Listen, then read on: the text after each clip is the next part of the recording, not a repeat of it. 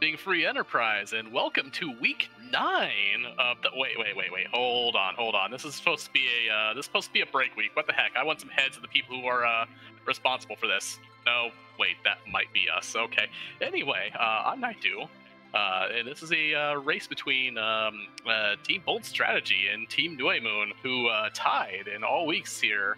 So this is the kind of the 2-3 matchup that you're going to get a little bit of a preview here. But what's on the line here is basically who gets to pick flags for the next week here. I'm Naidu. With me here is Yoshi Kion representing Team Nue Moon. How you doing? Yeah, not too bad. I'm really excited for this one. Yeah, like you say, the kind of sneak peek at the matchup for next week. These two both had incredible records throughout the main tournament. 11-1 combined. Just the one loss in there between the two of them. So really excited to just see how well this goes for both of them, and hopefully a close race. Absolutely, and we have to ask, which team should chat be rooting for, since Blom Cricket Club isn't here. Usually if you can't decide, most people just end up rooting for Zeromus. He's on a little bit of a losing streak here, though, I must say, but he gets a few wins in here every now and again. Yeah, I don't think we're going to be able to break a tie on like who you should cheer for here, because we're very, very split on this one. I'll say that you should cheer for. I always say New instead of Nue. I know it's technically Nue, but I've always said New. But I'm sure we'll split the difference on that one. Anyway, here comes our starting Palom, met with Edge, which is an absolutely wonderful start for our runners at the very least. Handing over a pan, looks like I saw a Soma drop in an hourglass in that opening bit of stuff there. So the world is your oyster, especially depending on what weapon Edge might have start with here. But I could see definitely looking for a couple of cheap ninja swords to get us moving here, but we are off. I think Edge typically is... It always sounds a bit weird to say, oh, this is who the runners want to see, because typically it's going to favor one of them. If one of them is happy seeing it, then the other one shouldn't be, because it means their opponent also sees it. But as far as like in a vacuum goes, not in a 1v1 or whatever, Edge is probably about as good as it gets in this early game in this flag set, I think. For the dancing dagger, we have an immediate little bit of divergence here as Edge goes to the middle here. Dave goes straight to Watery Pass, picks up a Stardust J item, as Cubs is heading beeline straight to Hobbs to see our third character here and our first boss. And it's a Blue Robe and an Eddie here. Have we found an objective at less than a minute and a half in? No, just a water hack. False alarm here. At least a nice easy boss, though. Get to pick up that character for basically nothing, and not that Edge would have had much trouble with most bosses here, but this one a little easier than most. While we're at it, Cubs did have a little bit of a naming theme here going on, and I would like to say hello. We have quite a bit of our staff over at SGDQ here, so yeah, wonderful seeing any and all of you who may just be watching this from the practice room or just from SGDQ period. Yeah, big shout out to that, and yeah, everything here. Dave going straight to finds an Ice Claw here in Kaipa. Not much else in the weapon shop as Cubs gets through that fight easy peasy there. An Assassin Dagger is an interesting bit of tech there, and oh my, we want a Sand Ruby because that is the man himself, Cecil, sitting in the Kaipo bed. Interestingly, I'm kind of curious to know how early people value this, because I've seen some people, you know, do a lot of the early looting and a lot of the early shopping, and some people just skip it almost entirely, and it feels like a wild playstyle difference across this flag set, and we're kind of seeing each extreme of it here. Dave doing a lot of this early scouting, a lot of that information gathering, and a lot of that looting, and Cubs just disregarding all of that and just straight for the bosses, straight for the characters, straight for the checks. Really get that, and a little bit of an advantage loot-wise in terms to Dave here, who has already found the bandana black belt combo. That Edge is going to be swinging pretty well, and that's kind of one thing, because I am definitely, it's kind of nice you said that, because I'm definitely usually in the other camp here now. We don't have a way to back row that Edge just yet, so Yeah, anyway, we do get to the Antlion Cave, and the thing is here, Flame does just as well with these Dark Imps, so not going to be any problem here to wipe out this group of Dark Imps here and see what's there, but we're chewing through the free bosses pretty quick here. That's Water Hag, and a couple of other Hourglassable bosses here. Yeah, I'm almost surprised the Flame didn't just one-shot the Dark Imps there, but not much more than that anyways, and see if we get anything of interest from this one. Not yet. No? That's interesting. At some point, but not quite yet. I mean, for our runners, that's really great news if we find a hook, because even if you're going to be taking that hook route, a guaranteed adamant armor for whatever you find down there is going to be absolutely wonderful for almost anything you're going to see down there. Maybe, not like Dark Knight Cecil, but I mean, Edge helps with that so far here, so yeah. Yeah, and I like, you almost, with these objectives, you almost hope to see the hook show up early, because like, normally it's that kind of, okay, you have to plan out your team, you have to kind of set yourself up a little bit more for a hook route, but if you can get an adamant and get an objective out the way, great, perfect, just two birds with one stone kind of deal. Yep. Dave did loot the first chest there on Hobbs, which Cubs, I do believe, did not hit there. Found another hourglass. It's kind of big here, because I'm kind of wondering, especially now that you know that Cecil's in bed, and I do believe Cubs did get that lightsaber. I did see him picking up a few things in Antlion there. But again, with a known Cecil here, I mean, it probably means the Sand Ruby's buried somewhere on the moon, because of course it is, but it's tempting all the same.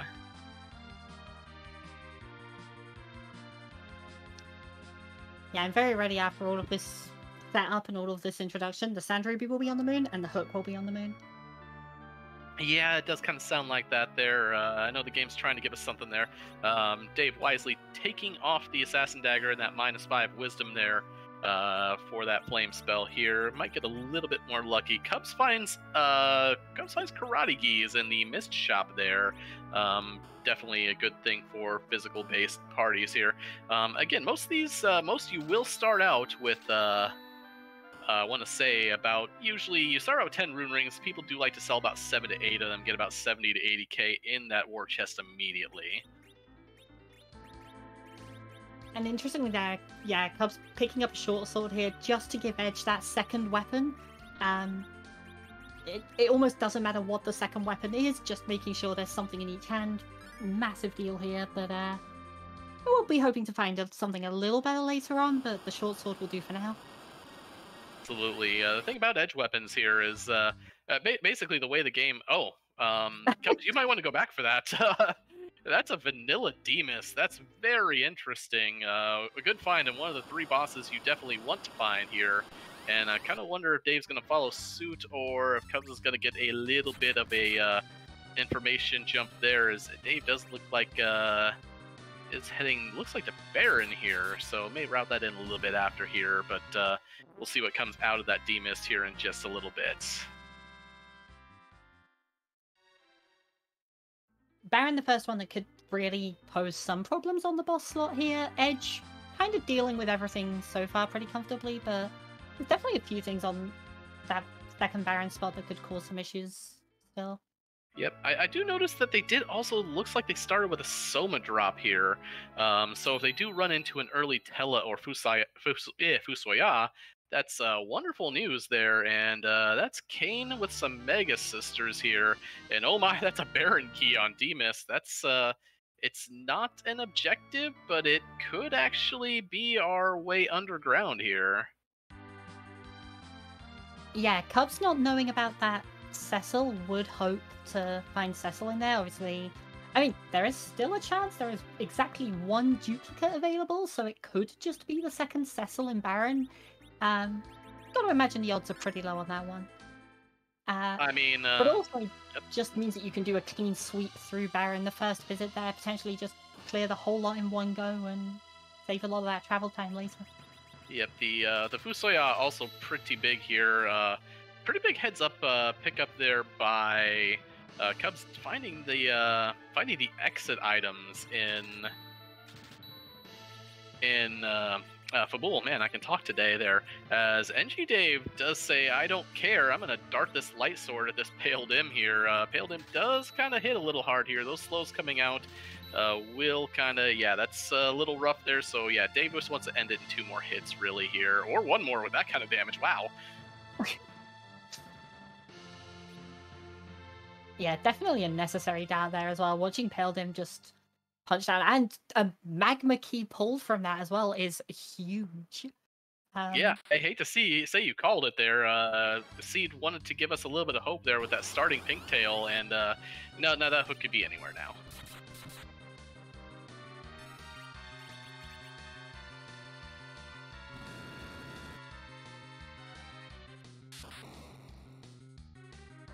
So Dave now has kind of a whole, well, at least this whole world open. And yeah, gonna head straight underground, it looks like.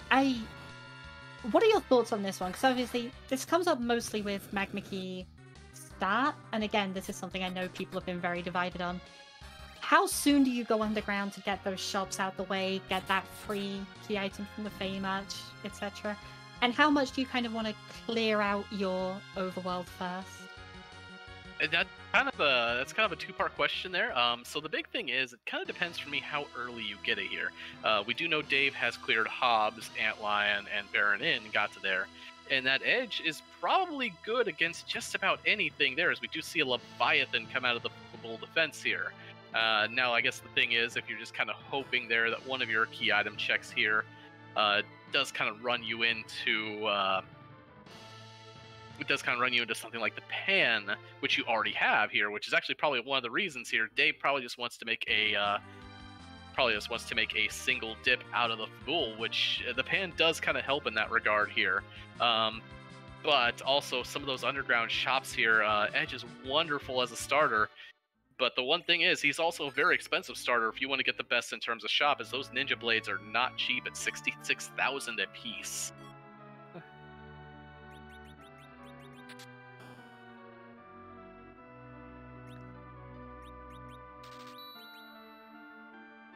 Also, on the other hand, if you come down here and you hit the item shops and you find, like, Sirens, a good way to actually deal with them. Sirens, Coffins here.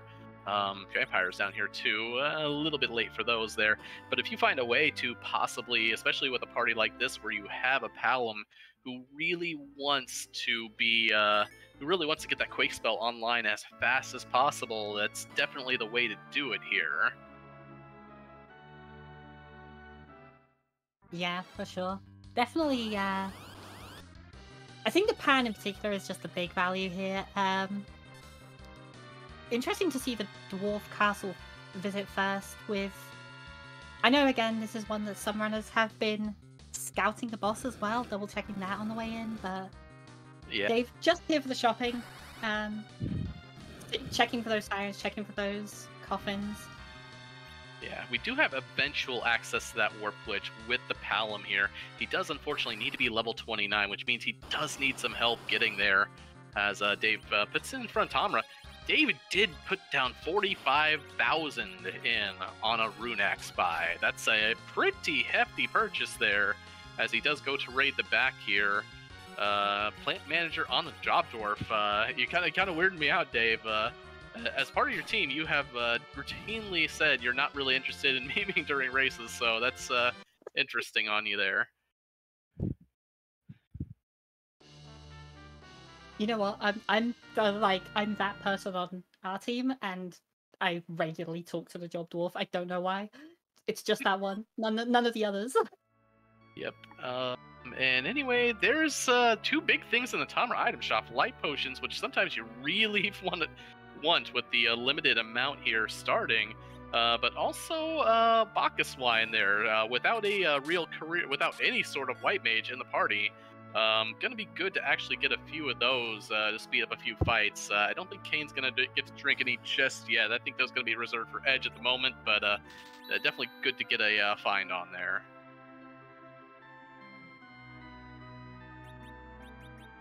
And yeah, that early Baron key from the Demist, the vanilla Demist, is kind of leading to our first really big divergence here, because Cubs could go underground and follow through on all of this, but Baron, while you're here, just so tempting to check that character, get a couple more bosses out of the way, and just open up, get a couple more boss locations, I should say, and then potentially if that gives you something like the hook, then that's a massive advantage going into those underground checks.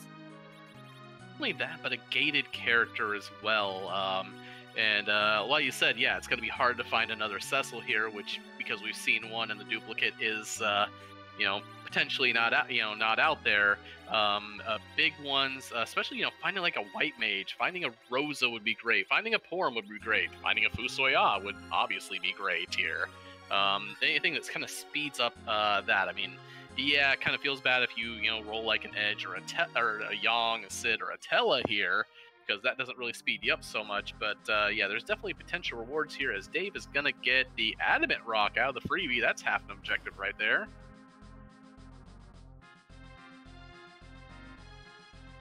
Alright, Coffins and Silkwebs, both very nice to find down here, but still no sign of those sirens. Nope, they're either on the moon or in on the hook route, or they are not in this seed here. So yeah, didn't start with any of those, so we're not gonna get an immediate jump here on levels, as Dave is gonna give us a look here into the Feymarch bosses, and Antlion taking a vacation from the moon, and a punchy Mom Bomb in the Leviathan slot. Nothing we're going to be dealing with here this early in the seed, obviously, but both of those are a little rude there.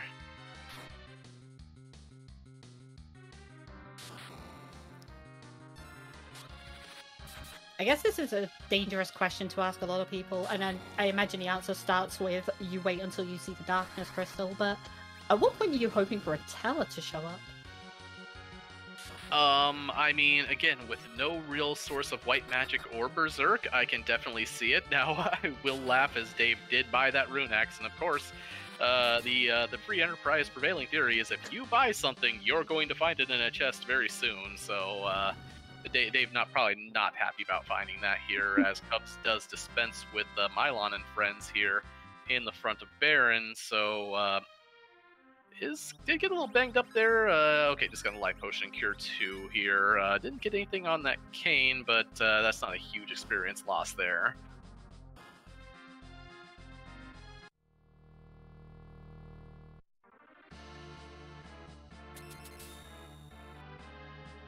So just a moon boss on the Baron Throne, not one of our objectives here yet. Ooh, that's pretty spooky Ogopogo there, though. That Eddie is going to be down there. I don't think he's going to contribute much. However, the Panbonk, that's a crystal sword. So that's Sand Ruby, which Dave is going to have 2 swings at here, and Cubs is going to actually have a couple swings at here, or actually going to have at least 1 swing at here, are going to be really kind of interesting here in the next little bit. Because especially with that Crystal Sword toe, if Dave finds that, you can be absolutely sure Mount Ordeals is the next play.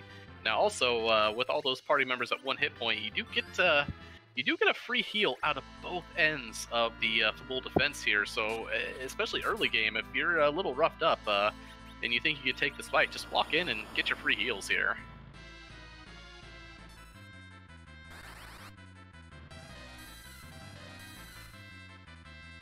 And actually, I wonder, with Dave knowing that Paladin is there and does have a Crystal Sword, I wonder if that does drive Dave to Mount Ordeals. But, also, again, with Cubs' knowledge of that,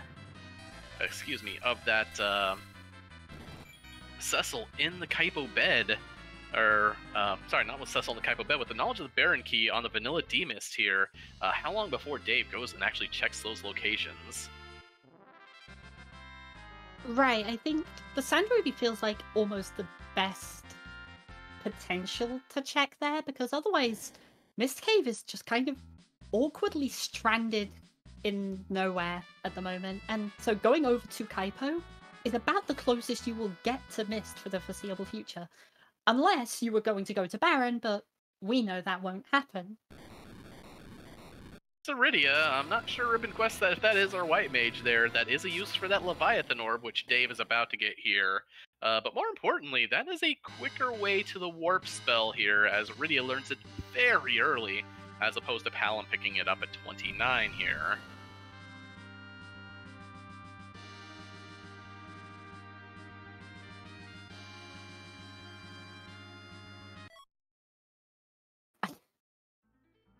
That's the other half of our forge, so Yeah. the Baron's like really, really important here.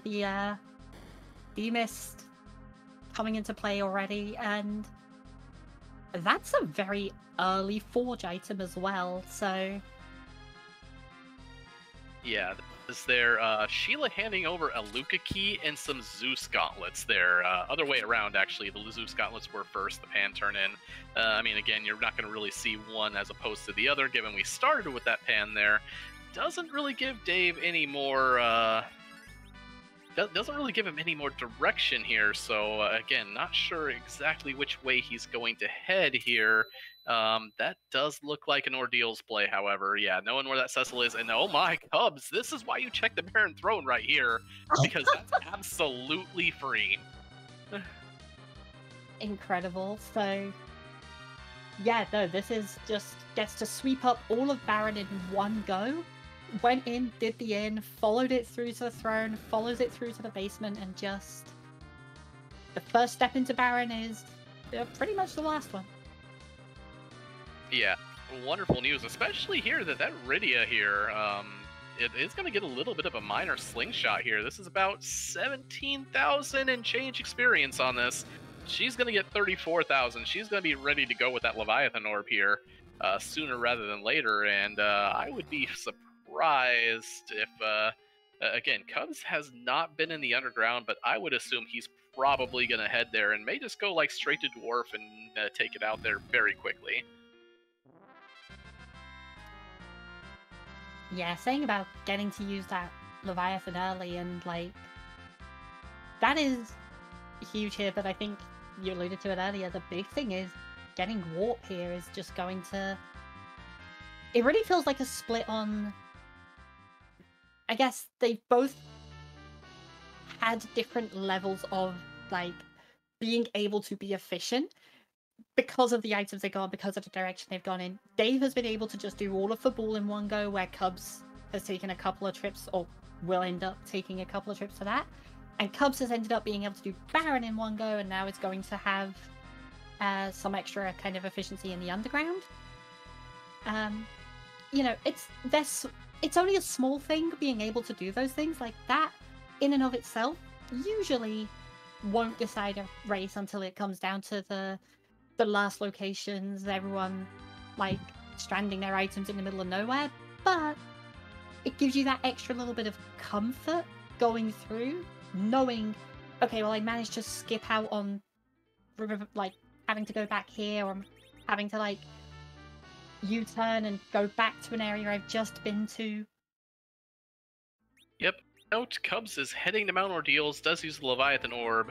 We do see Rubicon in the back attack. A little bit of bad RNG for Dave, catching that glare to Edge, who did have that Ice Claw there, just doing a little bit there. Again, with the absolute divergence both of these have taken, again, Cubs is up the knowledge of that Legend Sword, which is big because we know Adamant is the freebie, so Cubs is going to have that as soon as he just picks up the Fey March freebie.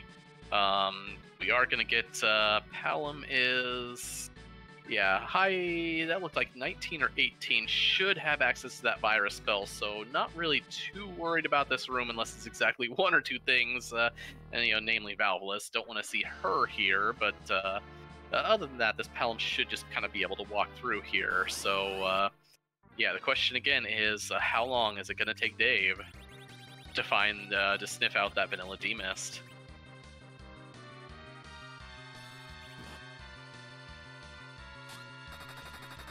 And I guess the kind of saving grace here as well is you haven't really got a lot that's opened up options for you.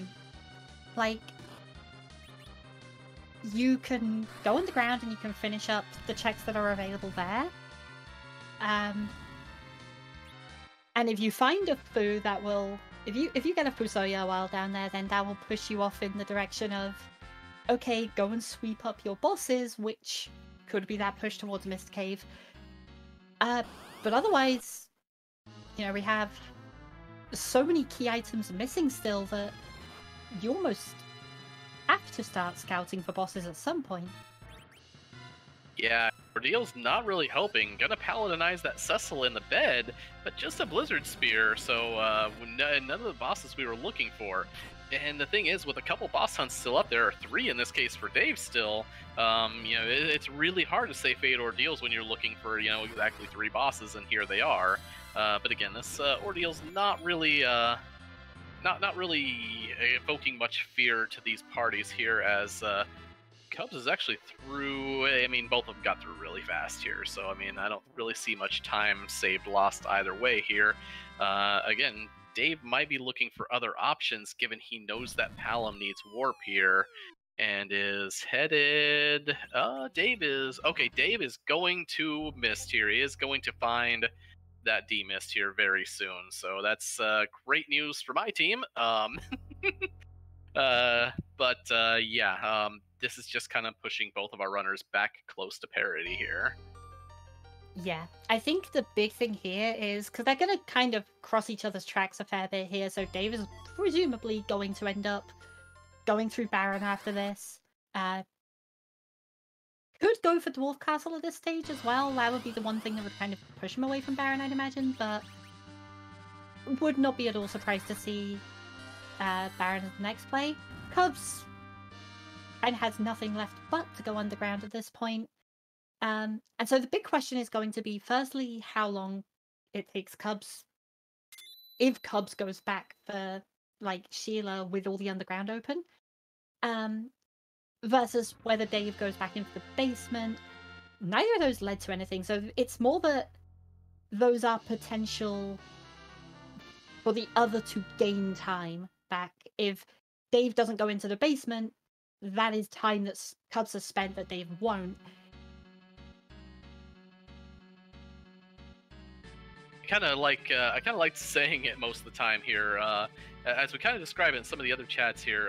So right now, Dave is up a shop checks in the underground and turning in the pan, as well as the Feymarch freebie. Cubs is up the entirety of Baron here, so I would assume that Dave got that Baron key and is going to go straight down there and probably clean it out as well here.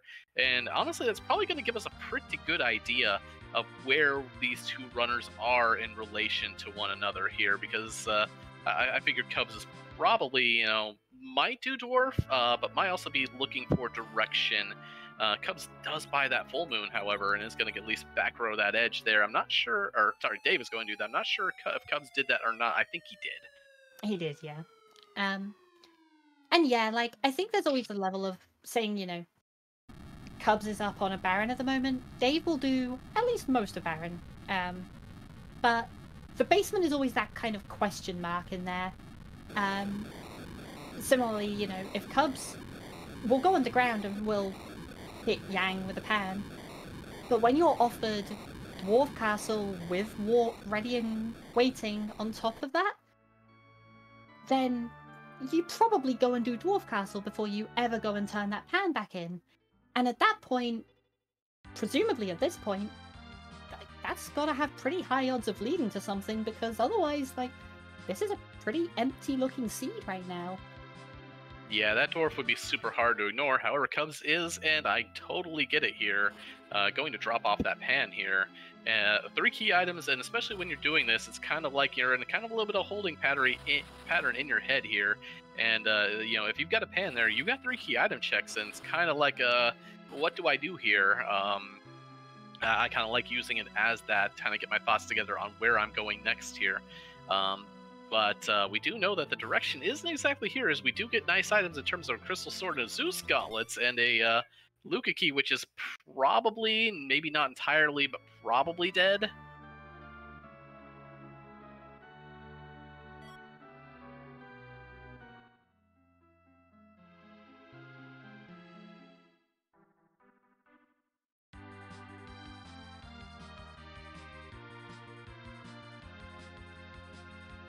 yeah, Cub's just heading straight back out again, so also not going into the Fey March first. Will take a little bit longer getting that Forge item. Yeah, a little unfortunate. I mean, both are going to kind of run into that here. Dave is going to get that Forge item. Now, it is going to be a Super Smith for Palom, which, I mean, is going to be good in the sense that you're going to get a weapon there that does at least have similar damage to a Stardust Rod in terms of your black magic stat there.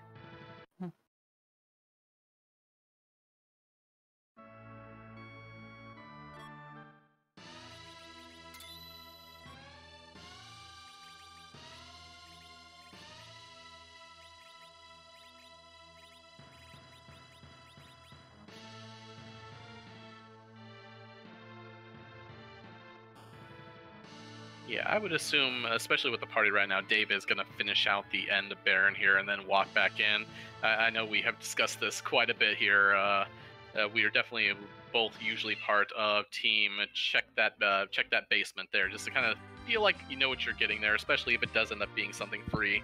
I know Dave does have coffins. We haven't found hourglasses. We found of kind of the big key items here. We have found Bacchus. We have found coffins, but not sirens, hourglasses, elixirs, the Leviathan orb for sale. So yeah, plenty of stuff still left to find here.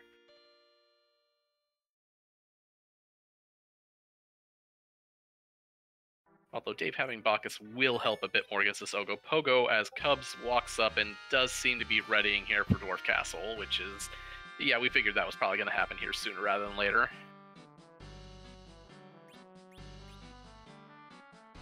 Yeah, just being able to have that warp at the ready on the first visit is nice. Not the biggest thing in the world, but just one of those kind of, you're happy when it happens. It's not the worst thing ever to just dip in, get some information early. Hasn't gone down to the Fey March yet. So presumably, at this point, you're kind of in that boat of, okay, we know that the bosses in the Fey March are miserable. Those bosses are not ones that you want to see there if you're playing a seed. But Cubs doesn't know that yet, and at this point you're hoping for, I was going to say, some friendly bosses in the Fey March, maybe something you could cheese a little bit, and talking of cheesing a little bit, we have Golbez dancing around in Dwarf Castle. I mean, he's not exactly friendly, but he is there, and he is an objective, so, just more reason to come in here.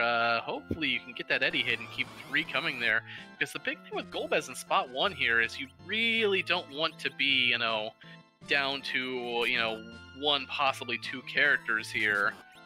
Is going to opt to use the Dancing Dagger here on Kane. I don't know if he's buffering up no, he's just trying to straight up kill Kane. Wants to have, maybe just want to see if he can, bigger chance of keeping that edge around, which I would believe probably is what Cubs wants here, as Dave is walking back into Baron. We'll see that KQE. We'll get that pass here. So, yeah, we're going to be there. But yeah, it's Golbez is definitely an interesting find here, just based on who he leaves for Cubs here.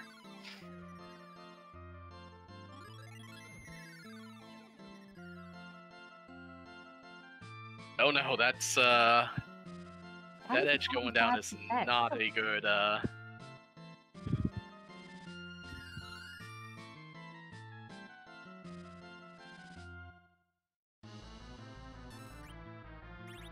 mean, this is French vanilla. Golbez doesn't show up until Dwarf 2 at least. Oh no, Cubs lost the 50-50. I don't know if Rydia has enough time to get that Veil up. We're gonna see here real soon. It does get the rail up. Okay, so Rydia is gonna stay upright here.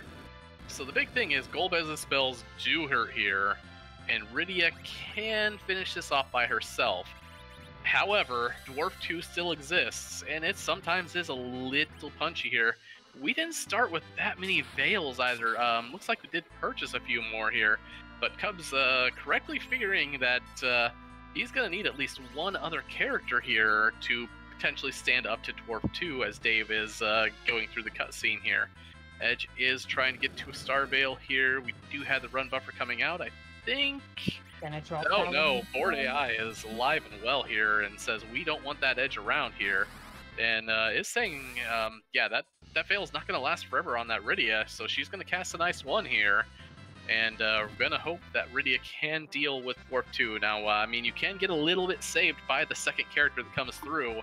Again, Fusoya, an opening level Cecil, not terrible either. Getting a little harder to find him. Yeah, new character could help here, so I wouldn't be mad at the sit here. The Leviathan will do a decent portion of the damage, and it's just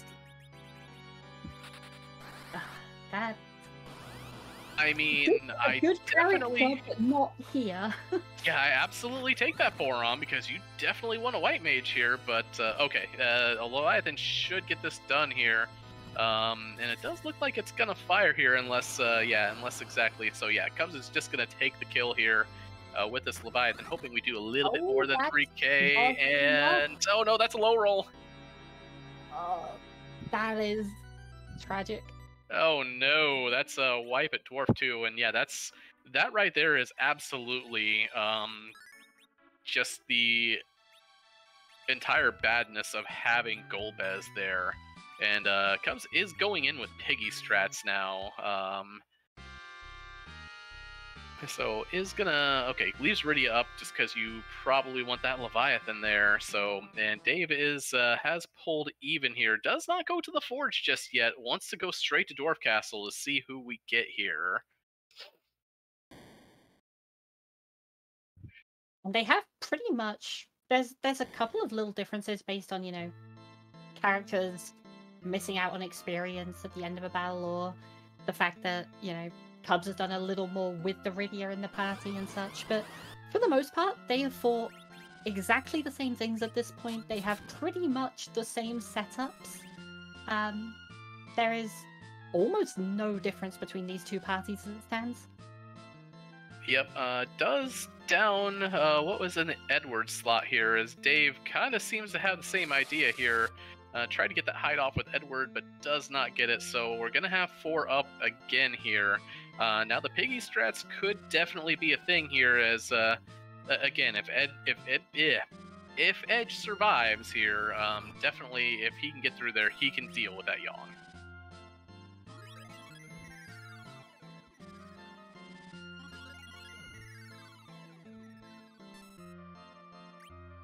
And this time he does, so he should have time to get that Star Veil. So this time Cubs should be there.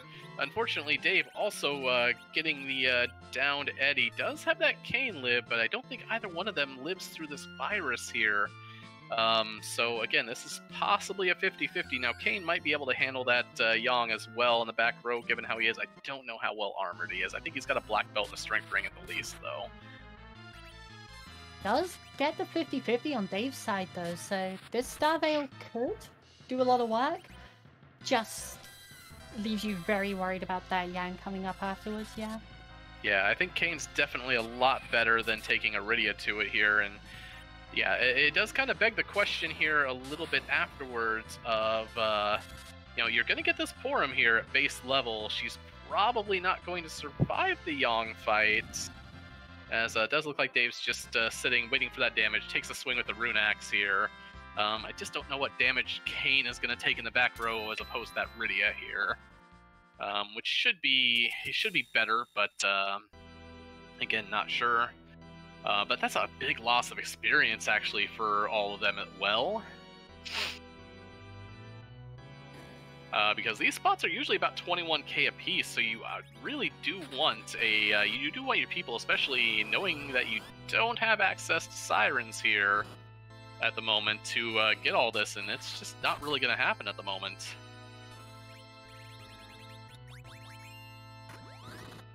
And sure enough, like you say, that Porum just instantly targeted on Dave's side, drops are there.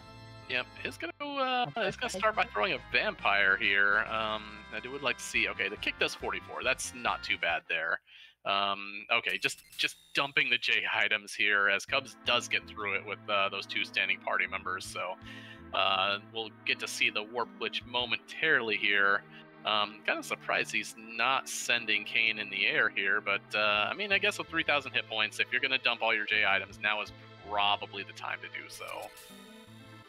Yeah, I don't know exactly what the Kane has as far as gear goes, but there I know hasn't he's got a been rune whole axe, I lot believe, of a couple pieces of strength gear, right, yeah. and this Yang is chipping away here, so...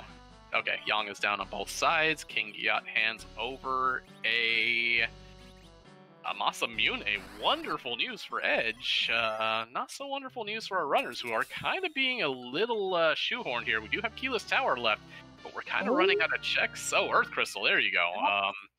I see Dave absolutely going to check that there, and I see probably better than even chance that Cubs goes and checks that Earth Crystal there. Again, 2 characters, and you have a Crystal Sword. Yeah, I think the only question mark on Cubs' side would be going towards the Fey March. You've still got that freebie chest, as well as not knowing what the 2 bosses are there. One of them is an objective, and I imagine the hope in putting it off is you can pick up that objective while you, like, the first visit you go there to get the chest, but at this point, you almost have to at some point just be like, okay, there is a free key item check, I have to just take it, and if I can't take the boss, I can't take the boss. Yep. Dave would also is probably going to give us a forge check here very soon, probably before hitting that Zot play. But again, with what the Fey March is, I definitely see Dave going to take a look at it just more because, well, it's what the Fey March is, and that's not a safe Fey March by any means.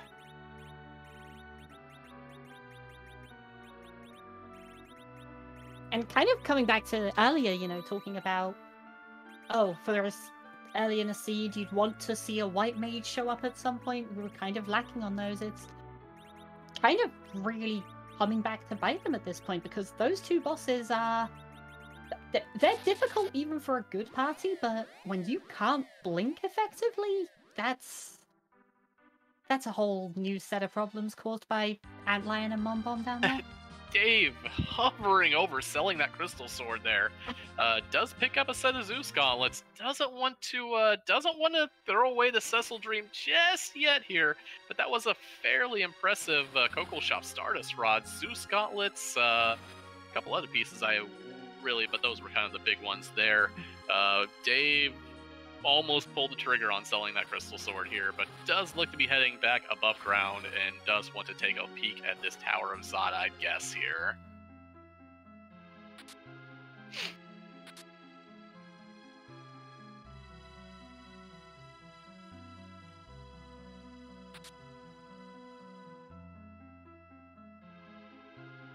And so kind of saying now about the differences in the routing and kind of seeing how those differences come to play out later, this is the point where we really get an idea of that now, because Cubs is probably going to look at these 2 bosses down here and go, yeah, not yet. That's a problem for future Cubs. And leave, get that forge, and head towards Tower of Zot. Yep. So that would make this the time difference, essentially. Dave basically announcing that he's going doggo hunting, equips the Masamune and an Ice Claw for that Flame Dog chest. May only be checking the first 2 chests for it, but wants to deal with it immediately here, which is interesting. And there it is.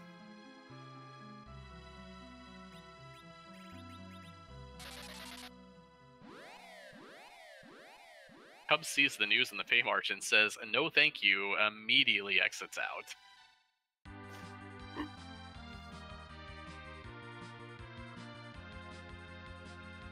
And I don't hate it, because the Flame Dog pays out in a Bahamut orb. If you like to say the word blarg, well, Iridia is here for you, as Dave does find a Space Dragon in the Flame Dog chest here. And if you don't like to, then I guess it sells for a lot at this point. I mean, I think he still has the Leviathan orb in his inventory here, which is actually a little interesting. Okay, ribbons and a white spear, other things you might want. But, as somebody I believe alluded to, Those ribbons were available for Dave before that Golbez fight, which, you know, immunity to instant death, I hear is a good thing before the Golbez fight, so, could have saved him a little bit of time, but I don't think he was going to buy those anyway, so we kind of shrug. Oh my, that's required.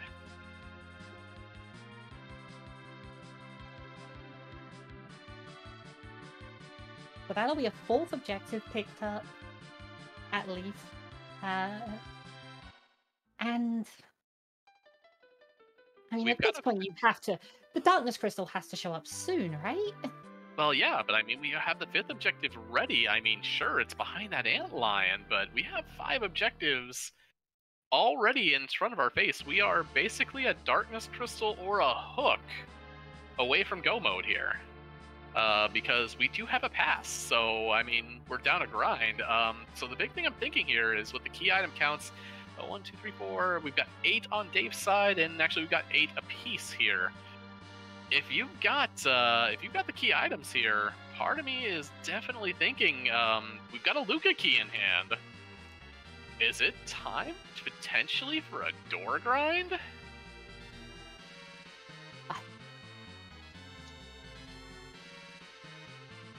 I don't expect either of them to do it, and I will be impressed if they do. I would actually believe here that if it comes out, like, especially if it's a Twin Harp that just comes out of Zot here, yeah, that would give them... I mean, yeah, they really want 10 key items before doing that there. Doors, with 10 key items, give about 62,200 XP there. And with this party, it does kind of look like you're probably going to lean pretty hard on a Berserking Edge here.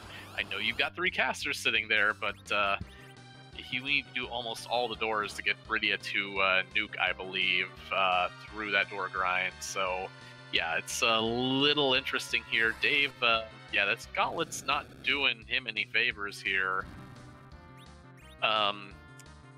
Well, I mean, Scythe, not sure how you get through the doors faster than eggs, but we don't have access to sirens, so I'm not sure how you're going to get the eggs. I'm picking up some of the chests. We haven't seen a Lower Babel play at all yet, so firstly, that's another check that they can go to try and hit that 10th item of this. Yeah, give true. them a knife if they find a harp or a hook here. Yeah, you could steal them. I do forget that Edge is in the party, so yes, you can steal your way to Sirens there. But both of them are in Zot here, again, in a little bit of lockstep now that Cubs has evened out on some of those checks here, so this race is practically even.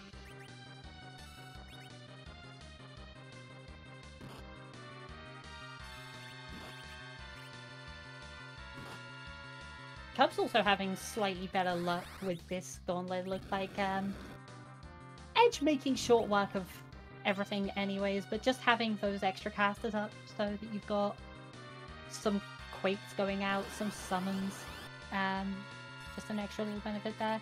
Boy, that's an interesting Rosa, and I think that Dave, especially with how much Porum was face down during that, is very likely to bin that Porum for this Rosa. Might bin Rydia, actually, again, with how close they are to go mode. And oh my, that's an interesting find there. Fusoya needing to be rescued out of the tower here, but there he is. How do you handle the party here? Okay, so Dave says, I'm gonna run some caster strats here, picks them both up, yeets the cane. Dave could be thinking 1200 here if this turns into go mode. This is, yeah, Dave is announcing reflex strats here. Gonna pick up a Thunderclaw here and is probably just gonna Bacchus his way here. Fu, it has enough bosses to be at full power, but, yeah, this is interesting. Fu is gonna make much shorter work of these than Kane would, so... yeah, this is going to be interesting. I kind of wonder which way Cubs is going to head here, because I kind of get the whole binning of the Kane here. Yeah, both runners do know Fu and Friends there, so yeah, this could be Fu and Friends as well here. Both of them are going to need some more Star Veils, as they didn't really have much in their opening kit here. I do know Cubs isn't a particularly big fan of Kane as, like, in general. I know not many people are, honestly, but Cubs more than most. But he's invested a little more into those mages, and I'm kind of curious to see if he'll want to drop the Porom, or if, like... I mean, who else would it be? Rydia? Cubs has invested a lot more into the Rydia. Yeah, it's definitely interesting, and we're going to see just a Crystal Gauntlets here, so Zot not required here, but it does give Dave, and that Fu actually does give you a few more options before that Fey March as well here, and yeah, we did say it, there is a Soma there, and moving Fu to 200 MP does mean you have 4 nukes in the chamber before you have to refill any MP here. Is going to go and use that Bahamut Orb as well here, so the problem with our party is definitely not opponents, is definitely not firepower here, but just basically what we can find. Of note, though, Cubs did skip the Flame Dog chest, does not have that Bahamut Orb. Dave knows and is heading... Dave, oh no, Dave knows what's going on here. Dave remembers that there are Stardust Rods over here in... And oh my, is it about to happen here? Okay, no, sell me Assassin Dagger. What else are you going to get rid of here? No, he might be hovering over that. No, I guess you really only need 2 Stardust. Well, you need 3 Stardust Rods for that party, honestly. But yeah, triple nuke is definitely a thing. The question is, after you buy those, Dave, where do you go next? And he says Fey March. He's going for it. And I guess that's the big question here is, like, do you think, firstly, do you think the Fey March bosses are manageable? But more importantly, do you think it is more efficient to take them now, or after trying to get to 10 items, trying to hit some kind of a grind, just sweeping through them that little bit quicker? And if you're looking at that, where do you go for that one? Because the answer's probably lower Babel. Keyless Tower doesn't ever feel too enticing, but none of the plays do at this point. Silk Webs are going to help, but again, this is definitely going to be... and we're getting Diverges again, as Cubs is going to take a flyer on that lower Babel. I did not check to see who Cubs actually got rid of there. I was looking on the other side of the screen, imagine that. He's going for trap boxes here, so yeah, that's interesting there, because an adamant armor here, low chance, I believe it's only 10% out of each of these chests here, but that could swing this here. But yeah, any kind of other spiciness. Now, I guess the thing here is, again, you're not lacking for offensive firepower, and you're not really going to be, inviting a lot of those, counters from the Antlion. The issue is just making sure everybody really gets there. Gonna put Rose in the front row. It does look like he is going to be a battle speed 3. Does look like he's going to be sitting on Nuke and Bahamut to try and carry him past this Antlion and see what we get here. Cubs says, never mind, I'm stealing some Sirens. Ish. Kane did take a swing there. Oh, okay. Must have... did we stop the alarm there? Or, yeah, he look, okay. Yeah. And this is kind of exactly the split, you know, I was just saying about, right? It's the, do you think you can take the Fey March bosses? Do you think it's better to take them now, or wait until you've been able to grind? Cubs is going for the grind, and Dave is just going, take them now, and if that's your hook or your twin harp, then that's it. You're rushing basically to the end at that point. Yeah, I think the Bahamut is definitely helping in Dave's assessment of, can I take this? Because I think the Antlion is a lot more doable here than the Mom Bomb right now, and it is an objective, so I guess Dave may just be thinking, okay, if I can just get rid of this, and, you know, hey, maybe it is a Darkness Crystal, maybe it is a hook, maybe I'm in go mode after this, and I don't have to pay attention to it here. As Cubs does pull a few Sirens there, did not see, gonna get another look here, and just an apple here out of the chest, which, you know, this party does want a few of here, a little low on hit points. Oh, Fu takes a big hit there on Dave's side, unfortunately. I think this is a really interesting point as well. You kind of alluded to it in there with the if you hit that twin harp or hook on Antlion. And it's kind of interesting to see people play to the maximum potential versus the likely outcomes and kind of balancing those two against each other the whole time. And oh my, and there's our Darkness Crystal, which is not go mode yet, but that's a whole big can of worms here, and Dave reaches right for that Exit spell, says, I want no part of that Mom Bomb, I'm going to the moon. So yeah, that is a huge amount of almost scary potential here. We haven't seen a whole lot come out of this seed yet, so you almost have to imagine that the remaining key item checks are very valuable because we've seen a lot of them miss so far. And sure enough, Dave taking that detour towards Babel as I'm saying that, I think kind of coming to the same conclusion there, right? It's those key item checks are very high value at this point, and the moon has still got a lot of chances to miss. This is pretty likely to pay out with something. It's just whether or not that's a useful something. Yep, and just elements on top here. Again, Cubs did steal a few Sirens. Yeah, if this is 10 key items here, the Moon bosses kind of don't pay entirely for themselves yet, but they do get you a lot closer here, especially given what you might get there.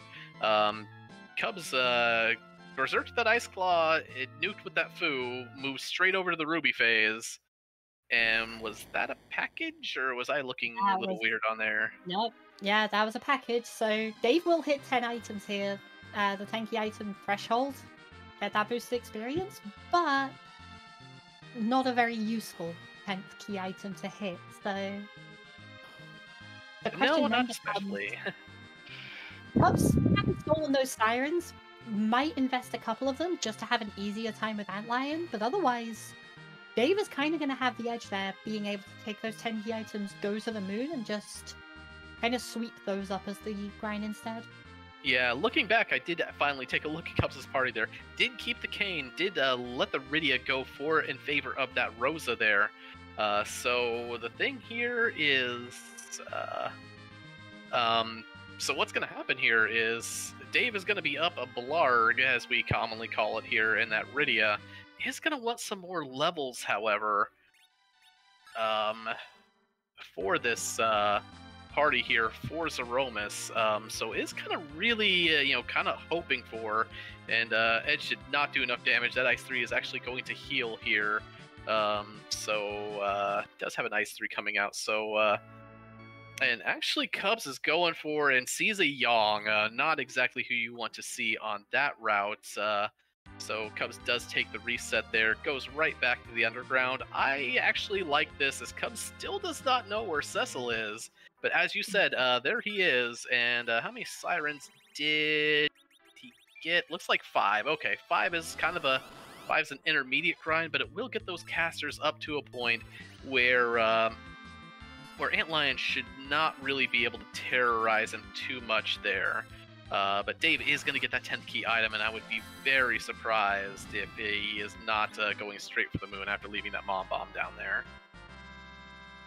And it's like, I love this because there are kind of tiny differences at the moment that have, we're talking about the party comp making a difference in kind of how they invest and play in the seed at this point, which is a lot of the time, the party is, what do you feel the most comfortable with? What bosses do you have left that you have to deal with and that kind of thing? But in this situation, Dave is going to be relying on that experience like a little more than Cubs will. Cubs will be able to get through at slightly lower levels than Dave will.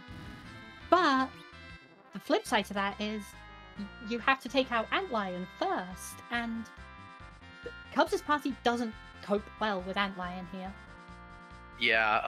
Dave is heading, Dave is not going to steal Sirens. Going to be a little dependent on that moon pedestal here, in terms of what you're going to find there. I mean, could find Hourglasses, could find Sirens. With Fusoya, Gold Dragons are absolutely on the table. But you kind of want Hourglasses now. I believe Dave still does have that initial stock of 2 plus the 1 he did find. I don't think Dave has used that there. 3 gold dragons, done correctly, would be about half a million experience, about 540k to be extremely exact here. Would not get Rydia all the way there to nuke, and wouldn't get Palom there yet entirely either, but would get them a lot closer to where Moon Altars definitely can make up some of that difference here. And again, Nit's pointing out that I did not see it because we were so fixated on something else that we do know that CPU was off the board there, as we did spy CPU being sent off. And Okay. I think it's worth noting on Dave's side as well, like, if you don't hit those sirens in a moon shop, there's, you know, a few bosses where you kind of don't want to see them. If you're going through the moon bosses as your grind, we still haven't seen a Dr. Luge. We still haven't seen Kalbrenner. These are things that could suck up a lot of that experience and make it so that potential of just kill the moon bosses as your grind doesn't work out the way you'd hoped. Absolutely correct there, as usually if I did the math on the moon bosses correctly, assuming you get no split experience at all, you still get about 600,000 to 700,000 there on a double. So again, not exactly enough. Only elixirs and maiden resistance antidotes. So the top of the moon does not pay out here in terms of the sirens here. So now Dave has another question on his hands, and is does not check the altar here. I'd be interested in scoping out if our duplicate Cecil might be there. Dave says, I'm just going to make these checks here, and is going to go straight to K Bahamut. And this almost... I feel like there are kind of a few different mindsets when it comes to moon routing. Obviously, you know, people always talk about, like, top-down versus bottom-up, but there are so many factors in all of them, and what are you trying to get? Like, what's your aim out of this?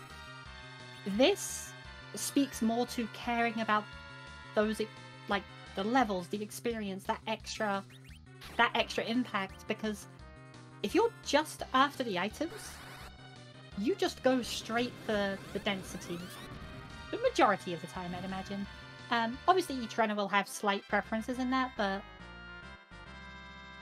That is a very spooky Baigan there, and Dave second guesses it for a moment. Is going to need some pretty good RNG to get through this here. Bacchus up that edge does have the sweepers for it. Does have multiple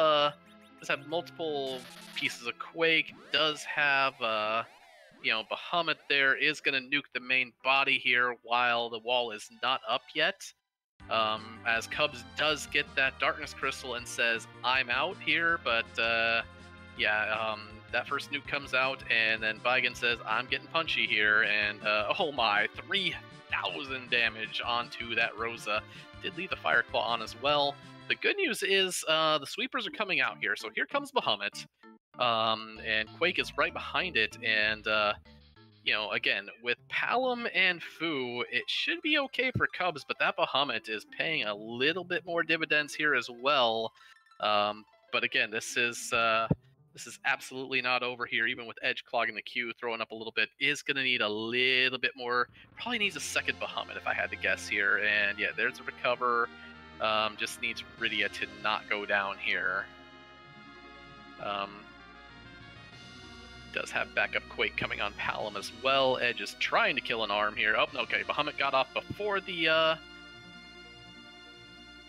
there, so that should be the arms down once more. That should be pretty close to getting us taken care of. I don't know if that wall actually popped down on Rydia, because I did see Fu targeting. Okay, no, Baigan is down. Well done, Dave. There's 70k, and I think, again, as you alluded to, Dave knows he's counting on all this Moon XP, so getting through that as he did is extremely good for him here. Yeah, definitely a very, impressive fight in the sense of getting that damage out, getting the arms dealt with in time and everything, and also, more notably, keeping everyone up for the entire fight is pretty impressive. Might be wishing he'd sold that crystal sword earlier. Baigan throwing one last taunt our way before leaving the Fate March here. Drops a crystal sword. I would actually halfway be tempted to go sell that crystal sword and buy a couple elixirs in that shop there. Honestly, yeah, I can definitely see that. I think I typically undervalue elixirs a little too much, but in this kind of situation where your healing isn't exactly up to scratch yet, and you're taking on some potentially pretty spooky bosses coming up, like just having those extra couple to really just smooth things over, yeah, I can definitely see the value in that.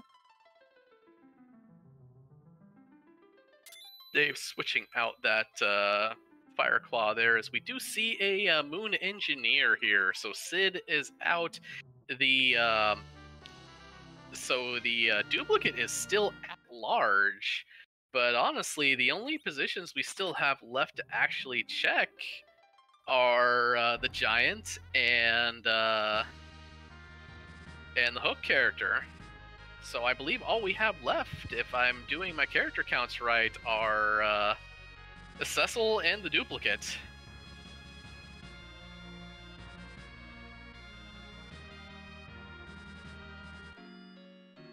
Yeah, I think that sounds right. So yeah, also Cubs, notably here, did go in to get that Moon character. Again, has not seen the Cecil, doesn't know that he's just waiting down in Kaipo for a Sand Ruby, so check the character here before heading out to Cave Bahamut. We'll be interested to see if Cubs actually takes the fight, or whether he decides to... Or he's just going to get his grind done now with those Sirens, because that's, again, didn't find the third Hourglass there, but again, 2 gold dragon fights is, you know, just about 360,000 XP life glitch there. Even more if you can get the Ice 2s out there. Isn't going to get Pelham to nuke, but it's going to get him pretty close.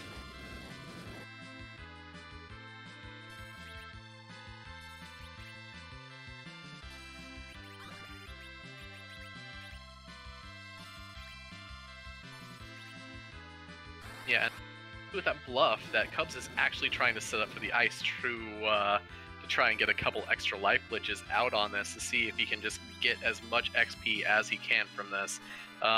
So this is actually pretty heads up here. If you're Dave, you are like praying for the Kaipo guards.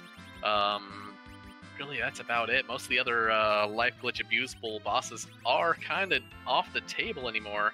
Unfortunately, isn't going to get the... Oh my! Did I speak that into existence? Wish you hadn't. But anyway, Coffin queued up here and is going to get a double here on the back officer.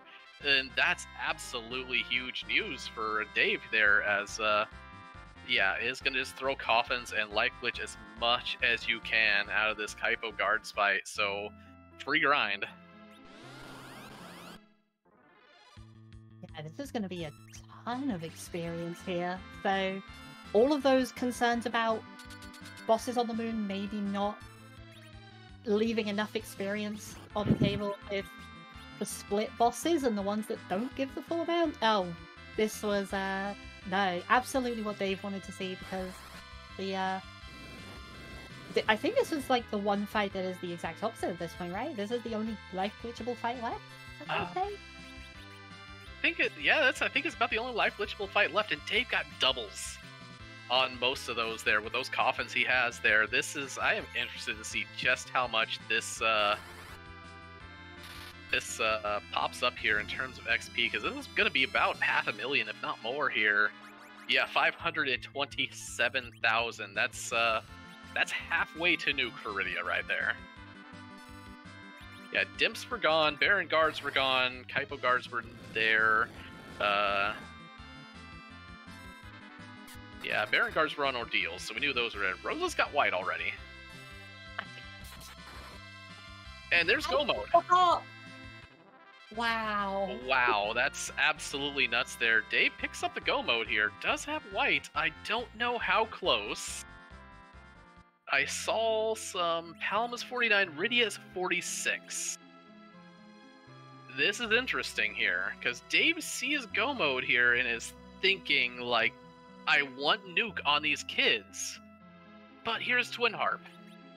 I'm in Go mode. And Cubs is on the other side of this, and Cubs sees that Baigen and says, no thank you, I'm out, which is absolutely the correct play, by the by.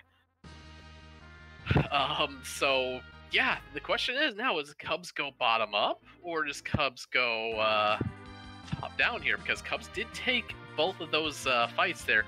Now, the thing is, with those Sirens still, is Cubs does not have... Oh.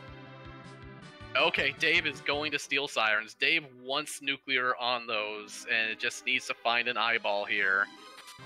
So I was about to comment on, the big difference here would be that Dave still likely wanted that experience somewhere, and apparently that is coming from Sirens. Like, I figured it would be the Moon bosses, but coming back for the Sirens here, finding a Siren. Hey, free Siren! This makes a lot of sense as well. Like, you can just guarantee that experience here, and then finish with the Twin Harp, come out perfectly at Troya to go and turn in the pass and go to Zeromus.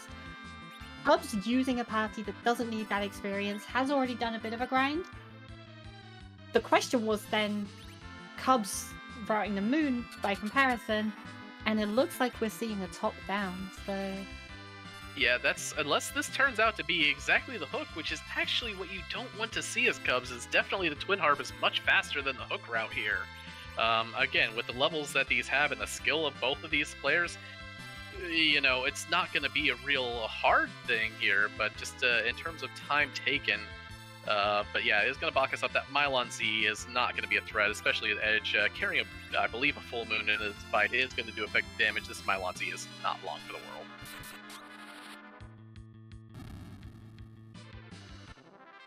I'm actually curious here, saying about if this is the hook, then, you know, you get your other objective, but is it actually better for Cubs in this spot to just get nothing? Your next play almost has to be the Ribbon Room after this. Would say so, yes. Again, just because, again, your next play is going to be, it's probably about time neutral at that point, just because it's going to take the while to, you know, go down there. Now, mind you, Cubs, you know, is out of, I don't know what he has in terms of XP there. Does look like that Palom is definitely close to Nuke. That Rosa is pretty far there too as well. Edge, please. Can't even kill an egg at the levels he's at with the Zeus Gauntlets and everything. Speaking of Zeus Gauntlets, there's another one for Cubs there. But yeah, Dave picked up about 4 Sirens, which is probably about all you need. I believe the Iridia was at 46 there. So with the extra, yeah, I believe 4 Sirens should be enough. It does move battle speed back to 1. I'm never guilty of that or anything. Yes, I am.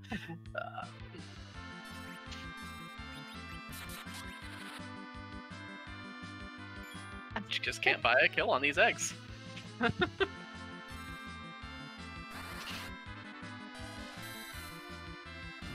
But that Foo Virus wouldn't have done it either, so...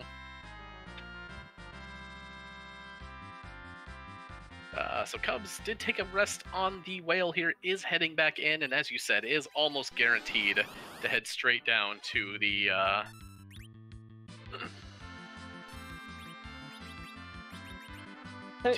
bottom here.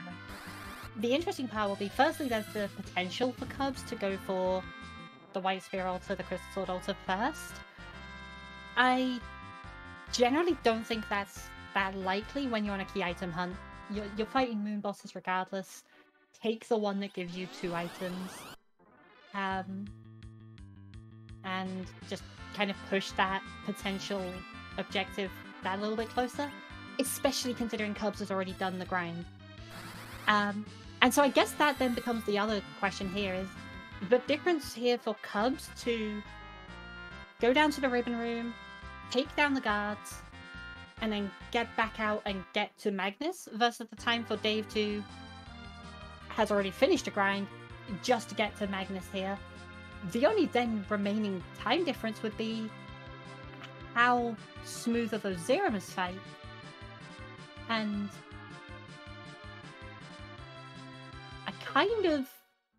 I obviously, given the circumstances, I don't like to say it. I think the Zero's fight looks better for Dave at the moment as well. Just having those consistent casters, guaranteeing that you can just sneak in through that counter health refill and just get it on the first way through is, I think, a pretty big edge at this point. Yeah, going full cat there. Yeah, it just, I mean, the party is very similar aside from that Rydia over the cane here. But yeah, and actually, yeah, Rydia does have nuke actually for, Dave did take the 4 sirens, did do the math there. His children and casters are all nuclear ready here. So yeah, it's going to be a quick through Magnus there. Cubs did have more of a grind here, so does life glitch the back one here? It did look like Fu's going for stone here and makes the off slot stone here, so does get through just a smidge faster on that. Is going to get that twin harp. Only 381,000 there.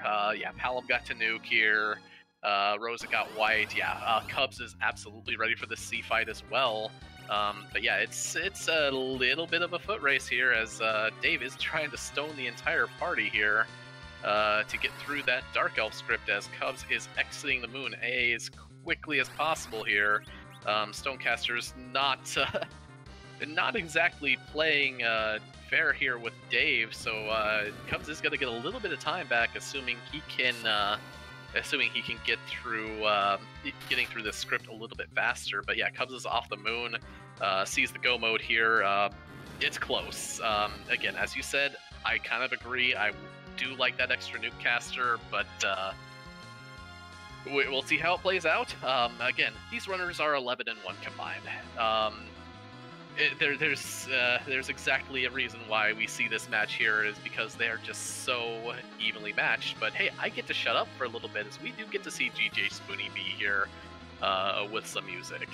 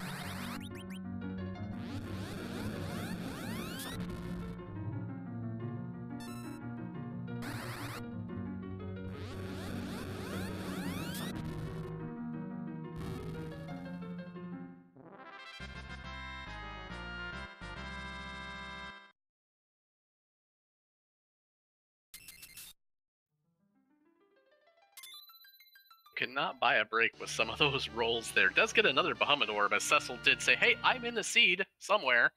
But yeah, that's Bahamut Orb, that's Magnus Crystal coming out, as we are going to get our second bit of music here momentarily. So yeah, that's telling you exactly how close this is. So Dave is on his way to Z.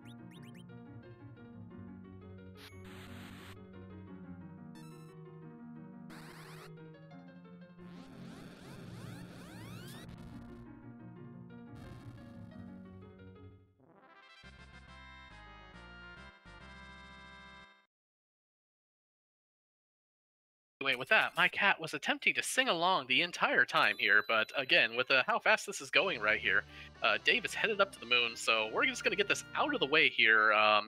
Who's butt in this break week?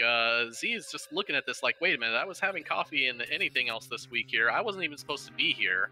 But whose butt are we going to kick tonight? And, is it cute? Can it do your taxes? And about 80 billion other questions we ask of this here.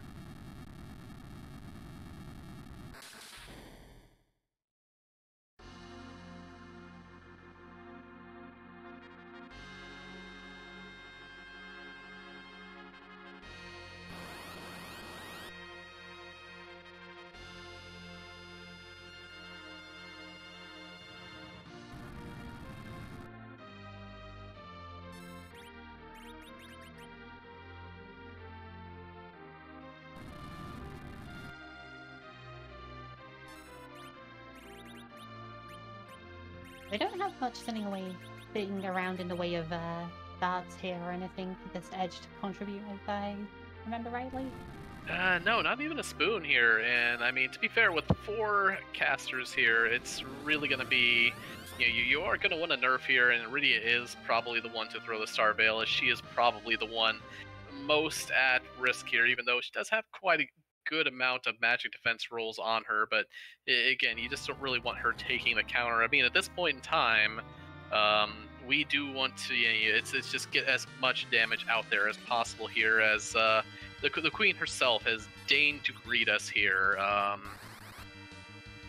So yeah, the nukes are starting to fly. I'm guessing Edge might just be throwing an item, or one of these nukes is going direct here, just so we do get an initial nerf off here. Yeah, just kind of hoping for not so low rolls here. Okay, yeah, Dave does have a Silk Web and is tossing it now for that opening nuke. Yeah, outpouring the damage. Cubs is pulling the fight. Yeah, here we go.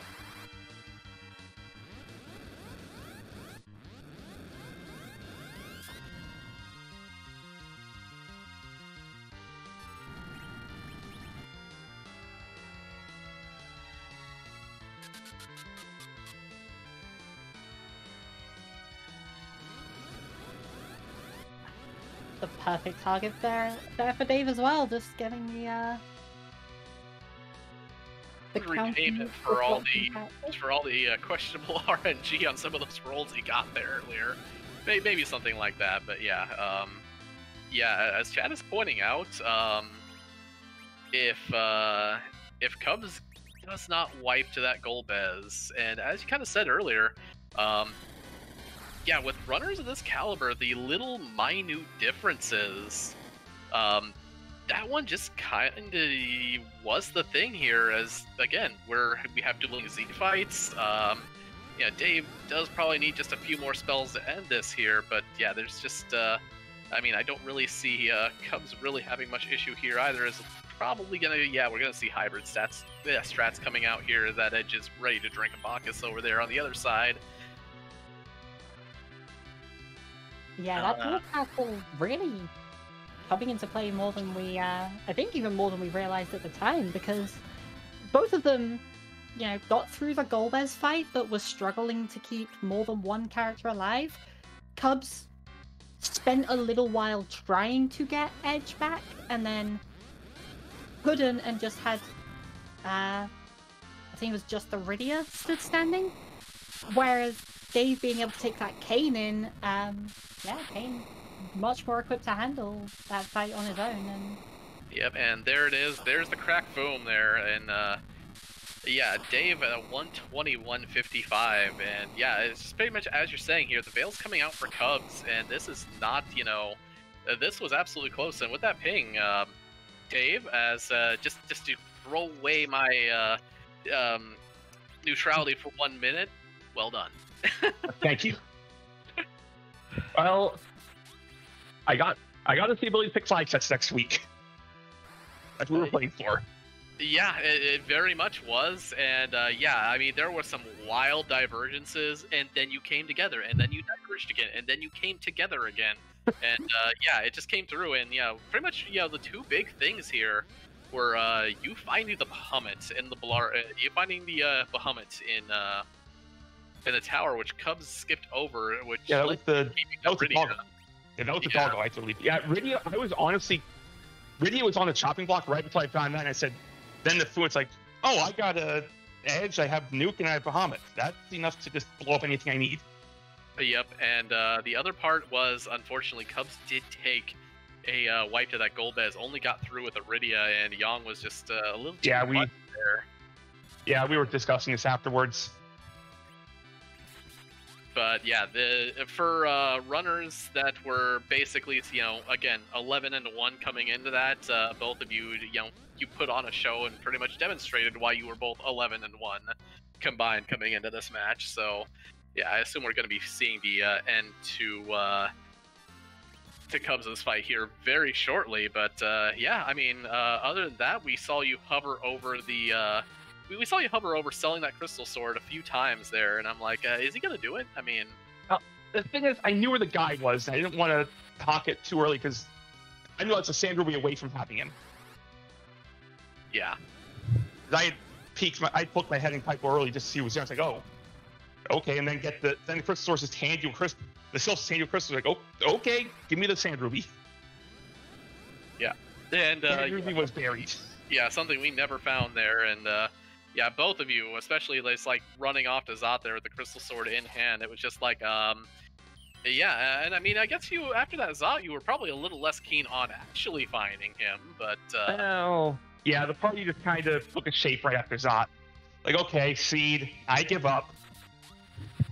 We're just gonna do Mages the rest of the way. Well, I mean, he was the only character we didn't find because, as I'm sure you're aware of, Hook was a character and. Giant was a character, and we had a dupe still at large there. So, but yeah, we gave you an extra week. Now you went to 7-0. You're the only 7-0 runner going into the tournament here. So yeah, that's. And well, look, I'm hoping I can do it. I'm hoping I can do this again because I got Cubs again immediately next week. Yeah, we did kind of note that this is kind of a preview as to what's going on here, and yeah, with a race this close, I mean, even if I didn't have a vested interest in it, which I do, it's definitely gonna be something I want to watch.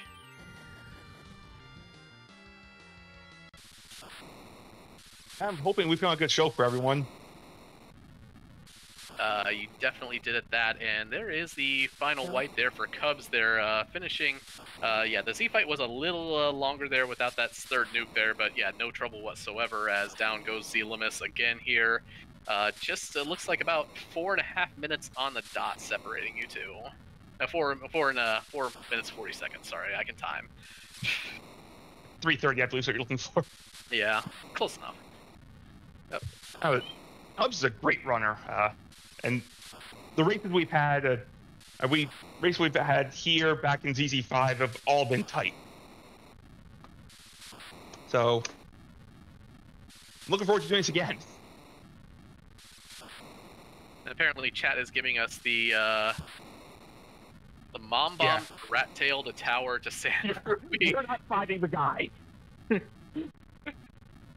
Also, Daphnis, did you really have to tease us like that? Super early Pinktail, Hook's that crystal sword. You are absolutely right. I had to tease you guys. This is the only race you guys are going to see this week. You are 100% going to get baited like that, and I wanted to see somebody take it. None of you did it. I'm so disappointed, but chat is so very welcome for the fact that Cecil was there, but you don't get to do with the guy. Crystal sword free from that starting pan. The guy just didn't reach and typo bed. And Sand Ruby buried behind that.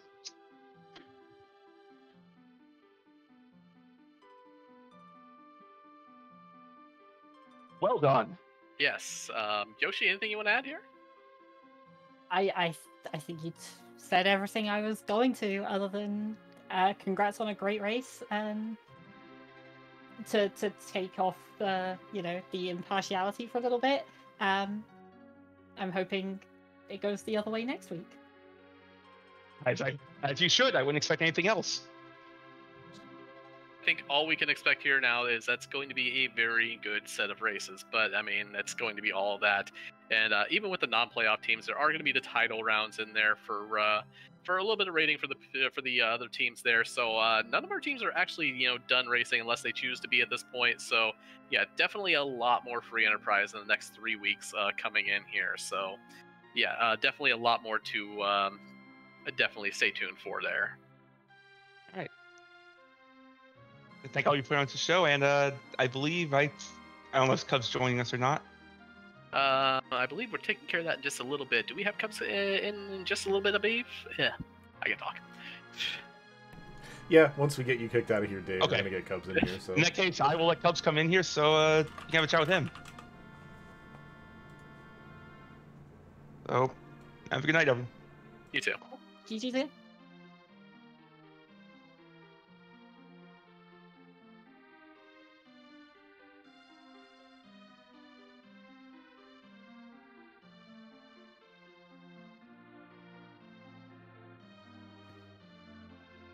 Yeah, we're waiting for just a moment there. Yeah, you had to really want that Cecil, and I believe both of them really did want that Cecil, but wow, that is one heck of a chain. You would have a rabbit hole you would have had to fall down to get to there. So good on both of them for avoiding that one. In a way, with the parties they ended up with, the Cecil doesn't even feel that terrible. The hook certainly does. Like, could have got that as your objective, and nah, it's just buried away as well. And I mean, we are joined by Cubs as well. Yes, GG. We hope you enjoyed the teases that seed through at you and paid off in absolutely none of them. What's a Cecil? Cecil doesn't exist. I don't know who that is. Yeah, you didn't see the Cecil lying in the bed, so went looking around a few extra places, but it didn't matter because that Sand Ruby was buried in the absolute tail end of the most awful chain anyways, so... Yeah, there was no way that Mom Bomb was being fought this seed. That was absolutely not happening. No. It's as soon as I took the white to karate, I knew it was probably over. Dave's too good a runner to give that much time and make that back. Just not much that can be done there. For what it's worth, like, that is pretty much the only difference here, right? The fact that it was to the karate specifically and not just to the Golbez before, and you're probably looking at 3 to 4 minutes on that, so... yeah, Seed hard funneled you into Fame Arch, and then just handed you go mode as soon as you got on the moon. There really wasn't a way to make time up, unfortunately. Mm-hmm. Yeah. Short of gambling on not doing ordeals or tower or something. Nah, there was really only one path through this. I mean, with that said, you did both find some ways to split away from each other pretty effectively. Obviously more so in the early game, but even down to things like you took the Mura altar where Dave went and fought the Bagan in Cave Bahamut. The difference in party is the most notable one, I think. The Rydia. I'm kind of curious, like, what was going through your head when you saw those Zark characters, because I'm not gonna lie, I was sat here going, like, there's no way Cubs keeps a Kane here. I didn't really have a good plan for Z at that point. I didn't have a plan at all. Maybe Fu opens up Fu and friends there. Maybe 1200. We saw vampires and veils earlier, so maybe 1200 even. There really wasn't a great plan at that point. And I had the crystal sword, so I figured until Cecil shows up, I'll keep Kane. And the big thing was I hadn't seen Val and didn't want to risk going to the moon. and run into Val with really zerking edge, and that's really all I could get through with. Yeah, no, that adds up. Makes sense for sure. No, it was a good race. Looking forward to the real thing next week. Both of us may or may not be at John Con in New Jersey, so I don't know if a live race could happen, but we'll see how this shakes out. Looking forward to next week and just seeing how this goes. Yeah, that's definitely the good news about this is that nobody is actually eliminated this week here in our one extra race here, and we will get to see each other's teams here in the following week here. And yeah, I just totally forgot that John Con would be happening there.